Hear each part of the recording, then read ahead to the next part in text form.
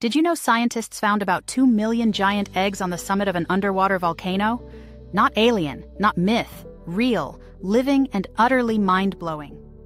In the Pacific near Canada's coast, researchers explored what they thought was a dead volcano. The summit, 1,000 meters below the surface, was very much alive, venting heat and minerals into the freezing depths. Unbelievable. Massive egg cases clinging to the rocky surface.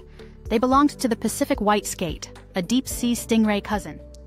These skates lay enormous leathery eggs, sometimes called mermaid's purses, and take up to 4 years to hatch, slow in cold, deep waters.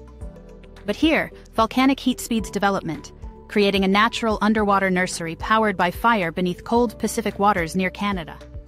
The Pacific white skate is an exceptionally rare species and is seldom observed.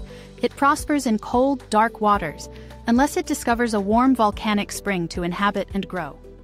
Like, subscribe, and share your thoughts. What else might be hiding in Earth's last frontier?